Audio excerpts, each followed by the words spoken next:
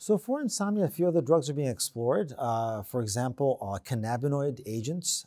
As you know, the cannabinoid receptors are helpful potentially not only for sleep, but also for anxiety. Antihistaminic agents are being explored, although some are available, more are being developed. Other orexin receptor antagonists are also being explored and developed.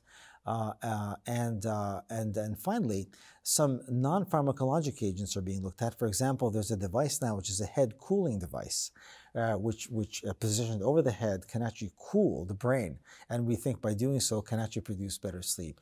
Many of the apps that we currently have are being developed further, not only to monitor sleep, but also to be able to help us stay asleep and fall asleep and stay asleep through some of the interventions that they give us in terms of recommendations on how to sleep better, maybe even anxiety reduction techniques. So there's a lot happening in the field of sleep, and we'll see much more about this in the next few years.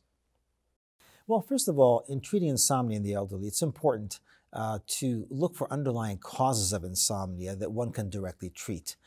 Physiologic disturbances, physical disturbances such as sleep apnea, restless legs.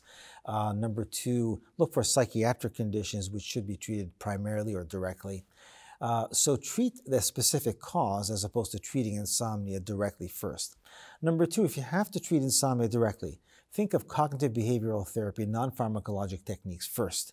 Adjustment of one's sleep-wake cycle, making sure that there's good sleep hygiene, less light during the course of the evening, and less reduction of the offending agents, pharmacologic agents which bother sleep, for example, stimulants and so on, adjusting medication dosages. So do whatever you can to intervene non-pharmacologically in the case of insomnia if possible. And finally, if you have to intervene pharmacologically, think of the agents which have the lowest array of potential side effects and use the lowest possible dose.